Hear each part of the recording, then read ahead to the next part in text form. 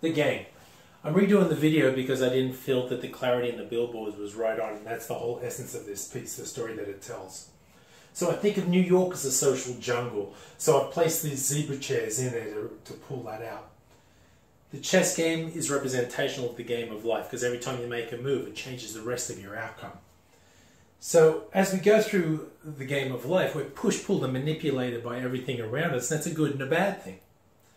So up here, I have family and friends. This is The Lion King, where the brother kills the other brother. It's based on Shakespeare.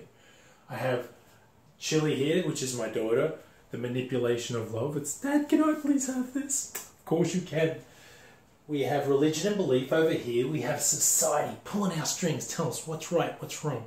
The new food we should be eating, or the new colour we should be wearing. I have patriotism up here. This is the modern Statue of Liberty, Enlightenment.